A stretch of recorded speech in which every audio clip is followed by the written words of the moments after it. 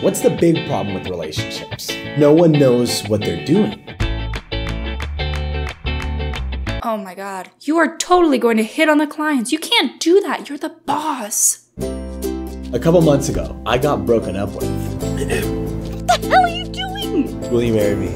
Look, it's been fun, okay? It's been super fun, but let's just let it go. You gotta find some sort of outlet. You need a way to vent. You always say how you want to start a business. I want to create a studio, and it's a place to get advice on how to date with someone. So it's dating and relationship coaching, right?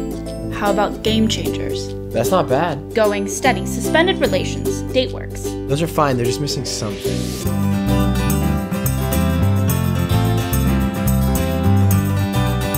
How's the business coming? Tons of work.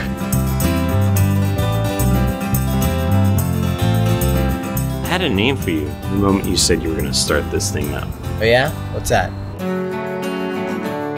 I want to go ahead and fund 75% of your operating expenses for the first 12 months.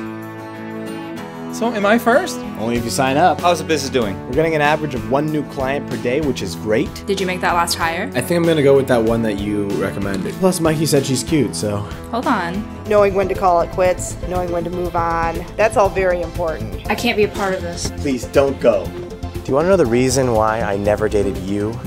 Back you. What happened? We just lost the business. I'm running out of money, energy, everything. Not today, you're not.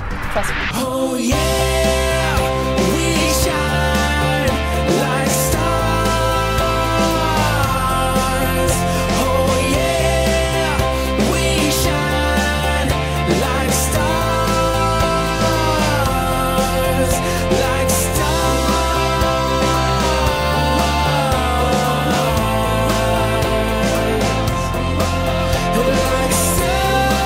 It's called Pryor Engagements. It's perfect. Spelled like our last name. You know, P-R-Y. I got that part. stars. I think if you invest, I think you'll get your money back, and you'll get your money back.